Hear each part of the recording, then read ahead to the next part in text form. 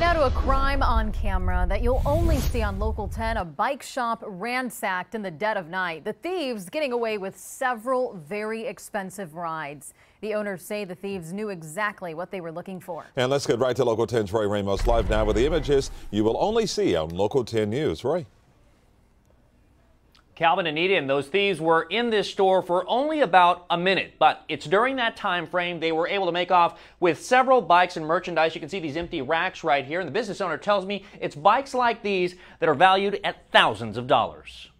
I could see someone in the store just grabbing stuff from the shelves and the stands and, you know, putting it on a van. Surveillance cameras capturing a crook breaking into the Colorado Cycling bike shop in Plantation Tuesday, making off with tens of thousands of dollars in one-off custom bikes and merchandise.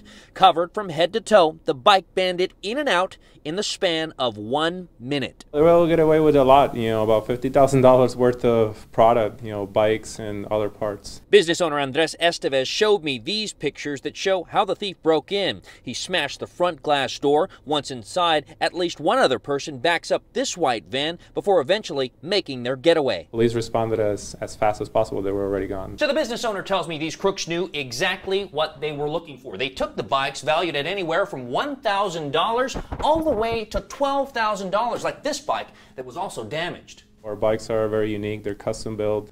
2 days later, while Estevez has repaired his front door, it is his shop now lined with empty bike racks. These pictures show just a few of the 7 bikes stolen. He told me it's been hard enough working through the pandemic with shipping delays and inflation, and this burglary is a major setback that hasn't made keeping his shop afloat any easier. We struggle a lot to get product into our store, and just to have it, you know, stolen like this it's just devastating.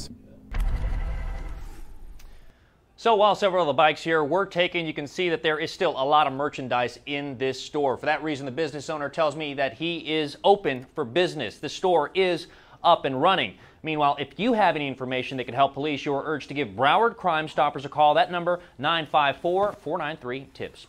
For now, here in Plantation, Roy Ramos, Local 10 News. Roy, thanks a lot. Update now.